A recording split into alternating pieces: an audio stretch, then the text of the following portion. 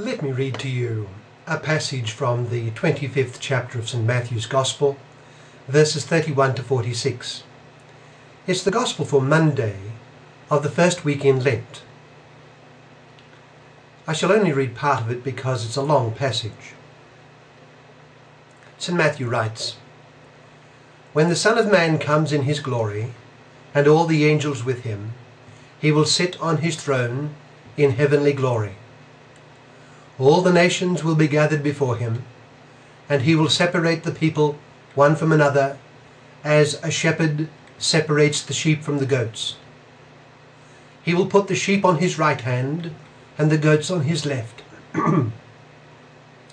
Then the king will say to those on his right, 'Come, you who are blessed by my Father, take your inheritance, the kingdom prepared for you since the creation of the world. For I was hungry, and you gave me something to eat. I tell you the truth, whatever you did for the least of these brothers of mine, you did for me.' Then he will say to those on his left, 'Depart from me, you who are cursed, into the eternal fire prepared for the devil and his angels. For I was hungry, and you gave me nothing to eat. I tell you the truth, whatever you did not do for one of the least of these, you did not do for me.' Then they will go away to eternal punishment, but the righteous to eternal life." That's from Matthew chapter 25, verses 31 to 46, at least a selection of that passage. And what does it suggest to us? Well, I well remember how it used to be thought among some Christian circles that to place much emphasis on the judgment of God is unworthy of the Christian life. What ought be the distinguishing feature of a Christian life, it was said, is the love of God, and love casts out fear. Well, of course, the latter part of this statement can be taken as true. The love of God does distinguish the Christian religion. For instance, I remember one expert in Islamic studies maintaining that Islam critiques Christianity for its failing to emphasize sufficiently the transcendence of God. He said that in this respect Islam does not look on God so much as Father, and certainly not in the sense Christ taught as Abba, dear Father, but rather as the sovereign Lord and Master. Allah is Master rather than Father.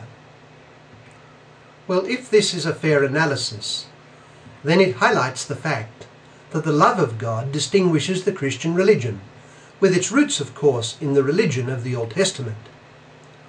God is love, and the religion he revealed is one of love. Accordingly, the love of God progressively casts out fear, and perhaps it may be said that the absolute perfection of love will cast out all fear.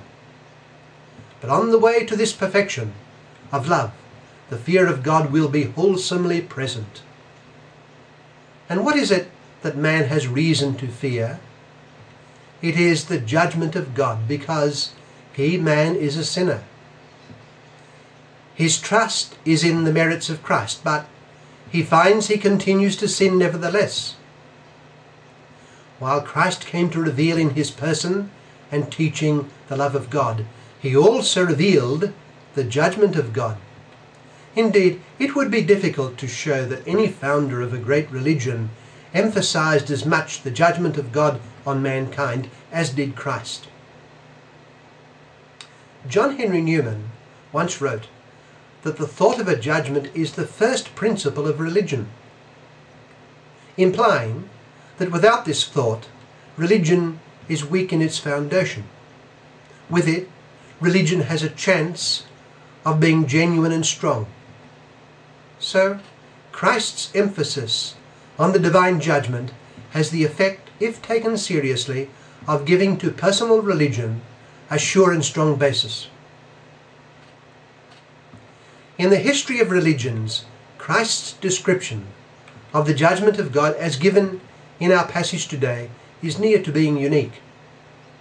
The first thing to be said about it is that Jesus himself will be the one and only judge of all mankind. He will judge Buddha. He will judge Confucius. He will judge Muhammad and all the followers of these religions. He will judge the great and the mighty, such as Alexander the Great, Julius Caesar, Genghis Khan, and all who have exercised great power in the world. He will judge the small too, the ones who have had but one talent, but who have failed perhaps to use it. Our Lord told a parable about the talents given to various servants. The harshest judgment in the parable was made on the one who was lazy and wicked in not using the one talent he had been given. Incidentally, what is the significance of the little man, the little person? His significance is that the vast flow of history depends on all the little men. If they, each and all, do their little bit in obeying God to the best of their ability, the plan of God in history is more able to succeed. So yes, they will be judged by God, as will the great and the mighty.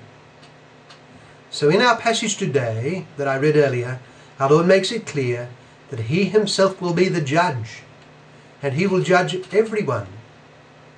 Moreover, not only will each be judged individually, but all will be judged together. The whole world will be judged by Christ.